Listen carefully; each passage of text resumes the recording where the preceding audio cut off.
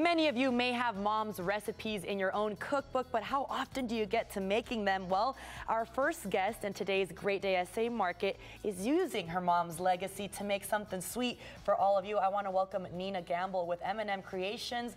Nina, you have so many treats that we're looking at, but bees pudding is the original treat that you started making. Where did that idea come from and what goes into making this deliciousness? Oh man, I spent a lot of time watching my mom in the kitchen, Yes. just taking it all in.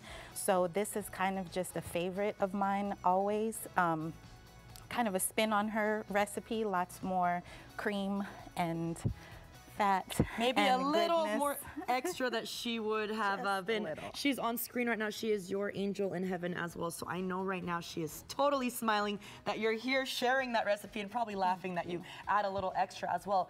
Well, you add extra to a lot of things, but I think it's really special that, one, right now for Black History Month, you're featuring some special items that were close to your household for the family traditions, and you also offer vegan options. Absolutely. We have our vegan oat chocolate cup here. Oof.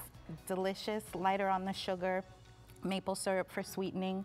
We have a lovely red velvet sandwich cookies, kind of nostalgic. The red velvet cake's always a huge hit, family reunions and holidays. They might disappear in a couple minutes. I don't know who ate them. That's how you know they're good. Yes, exactly. But tell me about this cake. I love what you had said. Like, this is very traditional for you. It is. The sakatumi cake is like a pound cake, essentially. It's got like a cinnamon, brown sugarish swirl through the middle where you see that crack, a nice light glaze on top. So a little heavier on the cake, but it's a good staple. A good staple. And then we have some cupcakes based on bees pudding, the original. Yes. And you also have a background in cooking, like savory things, right? So does that help you? And you have a partner, Mickey, who she also, you guys collaborate together. Yes, she's, we just recently started collaborating Cool. together. So that's where the bees pudding cupcake came in.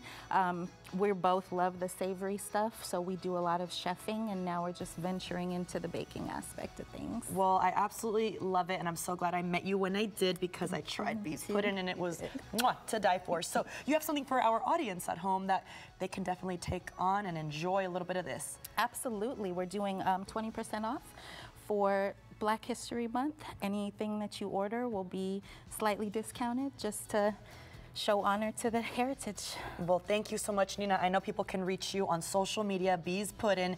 Thank you for being with us and sharing all of this, y'all.